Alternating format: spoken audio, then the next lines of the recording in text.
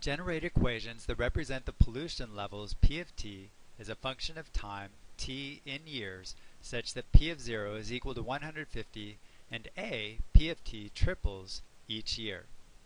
Let's start by making a table of values, and then we'll look for a pattern to write the equation. We'll start with t equals 0 and then let t go up 1 year at a time. Initially, the pollution level is 150, so in the first row, we'll put 150. Then we're given that P of t triples each year. In order to triple something, we need to multiply it by 3. So in year 1, the pollution level will have increased to 150 times 3.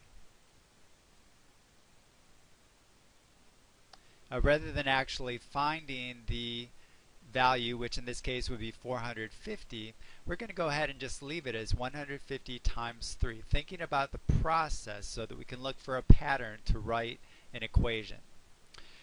How much will there be in the second year? Well, we'll need to take the amount in the first year and triple that. So we'll need to take 150 times 3 and multiply by 3, and we'll end up with 150 times 3 times 3, but that can be written as 150 times 3 squared. Similarly, for t equals 3, we'll have 150 times 3 raised to the third power. So we want to look for a pattern. Well, in each case, we've got 150 times a power of 3.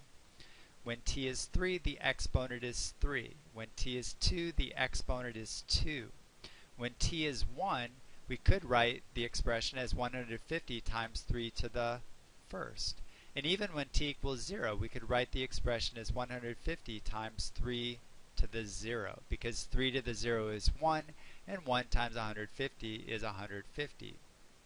So our equation is P of t is equal to the initial pollution level, which is 150, multiplied by 3 raised to the t, where t is time in years.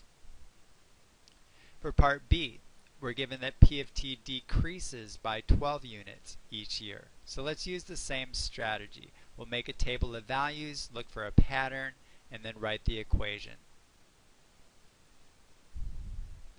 The initial pollution level is still the same, 150, so we'll fill in 150 into the first row. But this time, P of t decreases by 12 units each year. So after 1 year, the pollution level will be 150 minus 12. And again, instead of actually calculating that, we're just going to leave it as 150 minus 12 so that we can see the process. After 2 years, the pollution level would be 150 minus 12, but then minus another 12. So we can write that as minus 12 times 2. After 3 years, the pollution level will be 150 minus 12 times 3. So looking at our pattern, each time we have the initial pollution level 150 minus 12 times some number. When t is equal to 3, we multiply 12 by 3. When t is 2, we multiply 12 by 2. When time is 1, we could multiply 12 by 1, and we'd get the same value for our expression because 12 times 1 is 12. And even when time is 0, we could write 150 minus 12 times 0, because 12 times 0 is 0, and 150 minus 0 is 150. So our equation is P of t is equal to 150, our initial pollution level, minus 12 times t. Notice this time that we have a linear function. The initial pollution level is 150.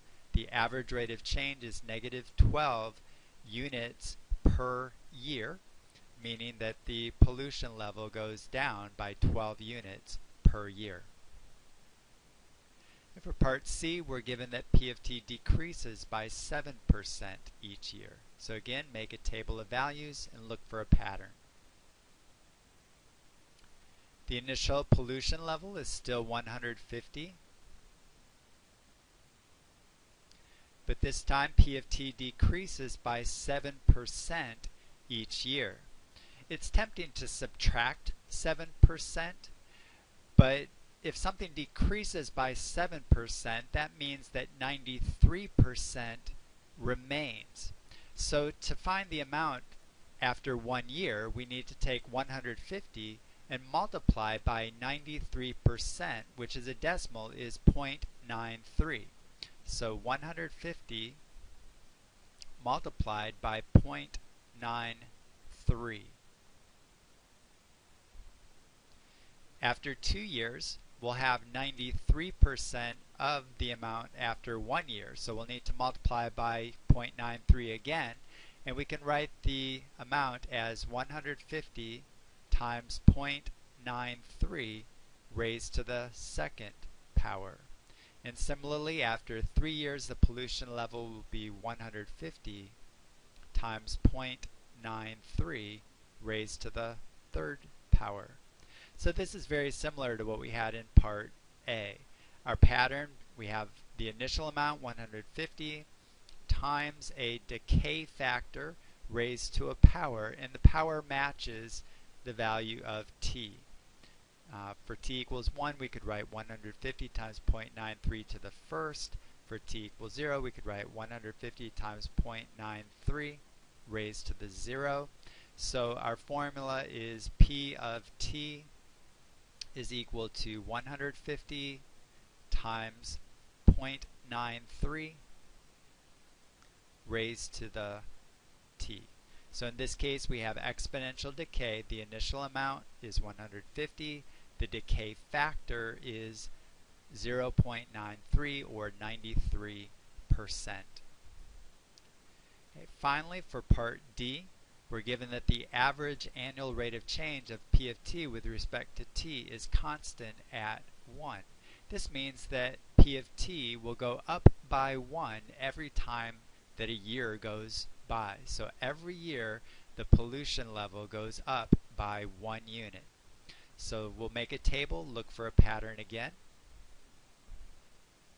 The initial pollution level is 150.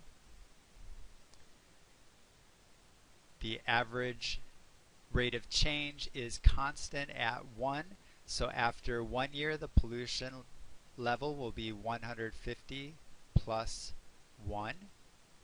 After 2 years, the pollution level will be 150 plus 1 plus 1, and 1 plus 1 is 2. After 3 years, the pollution level will be 150 plus 1 plus 1 plus 1, which will be 150 plus 3. For time equals 0, we could write 150 plus 0. So what we notice is that each time the pollution level is 150 plus the number of years that have gone by. So our formula is simply P of t is equal to 150 plus t.